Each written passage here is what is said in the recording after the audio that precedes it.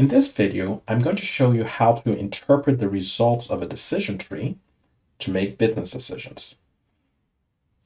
In this scenario, we have an organization that provides vacation travel packages. And let's say they're cultural packages with some special features that are attractive to people with cultural sensitivities, and also they have lots of family-friendly features. And they are part of a hotel chain that has a lot of historical information about past clients who have stayed in their hotels over the years. And they would like to leverage their data set of past clients to see who would be interested in these special vacation packages. So the decision tree we have here is, first of all, an upside down tree. And the upside down tree of a decision tree begins at the roots on top, and then it goes downwards through the branches. And the nodes at the end are called the leaves. So that's the general structure of a decision tree. It's an upside down tree. In the root node here, it shows all the different clients here. And let's say you have roughly, here you have around 5,000 clients, and we're going to look at the rates and probabilities. Well, the rates and probabilities are about the same, but we're going to look at the rates. So the proportion of clients from the past as this decision tree detected them. The information we have about the clients is first the income level, the entire family income, and this is in euros, so 99 is 99,000 euros as family income. Then education levels. So education levels of the clients. Education level 1 means the highest education is a high school diploma or a baccalaureate degree, a baccalaureate diploma. Education level 2 is a bachelor's degree or licence, and education level 3 is master's degree or higher. Then there's also family size. If the family size is 1, that means there's just a single person who's a client who is in an hotel. Family size 2 is for a married couple, and family size 3 means that the couple has at least one child. So that's significant. Family size 3 means at least one child or more. Okay. So the key issue or the business challenge here is that to contact the clients with the vacation packages, the cheapest way is to send email. Okay, that costs almost nothing. A little bit more expensive is to actually send something in postal mail, which costs about €1 per contact, including the printing, packaging, the postage. Then the more expensive way of contacting clients would be to make an actual telephone call, which costs 5 to 10 euros per call because of the time involved in the agent talking to the client. So ideally, the company would like to, well, send emails to everyone. That's a given, but most people don't respond to the email offers. So they would like to call those who are most likely to say yes and not waste their calls on those who are more likely to say no. So this decision tree analysis is to guide them as to which means of contact should they spend on each client. So the decision tree, after they ran on their data set, came up with these results here.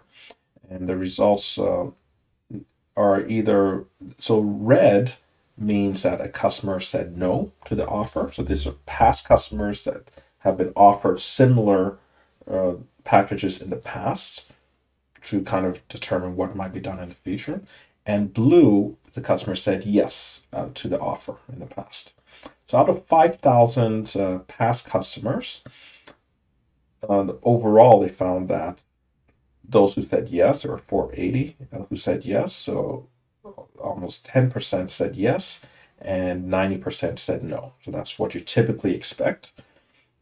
Then the decision tree broke it down to show that those whose family income is less than 99,000 euros, of those, you had 99% who said no, and only 1% who said yes.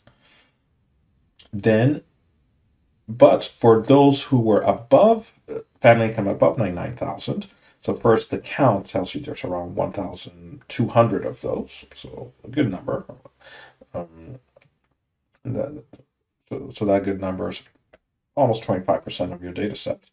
And of those with high income, 36% said yes, and only 64% said no.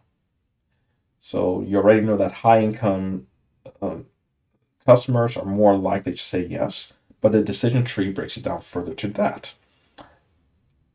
Based on the education levels of the high income, those who are of higher education went up to 75% who actually said yes, and only 25%.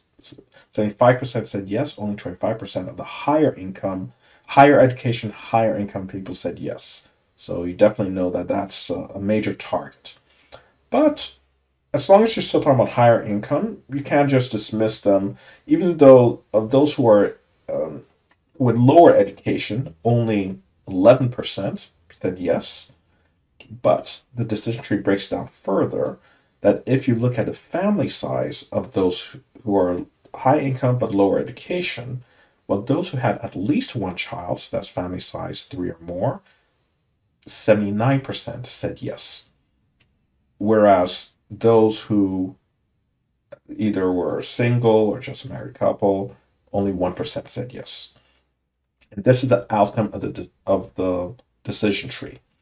So if you look at just one node, this final node, the path or the rule of the decision tree is that, starting from the top, if income is greater than or equal to 99,000 and education is level 1 and the family size is 3 or more, then the probability that they'll say yes is 78%, or the rate of those who said yes is 79%. So that is how you read a decision tree.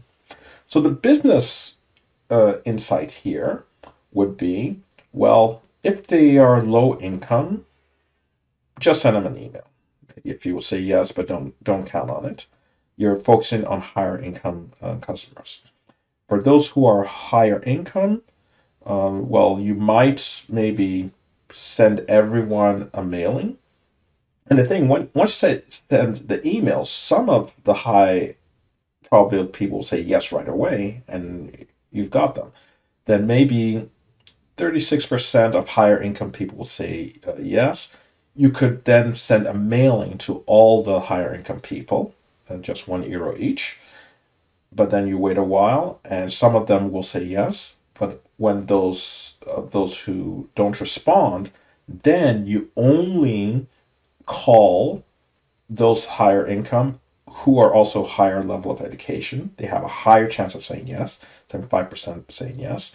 But for those with lower education, you only call those with at least one child who have a chance of 79% saying yes. You're investing your marketing funds, the more expensive marketing funds, of calling only on those with high probability of saying yes, but you start with the lower means by email and mailing of those with lower probabilities.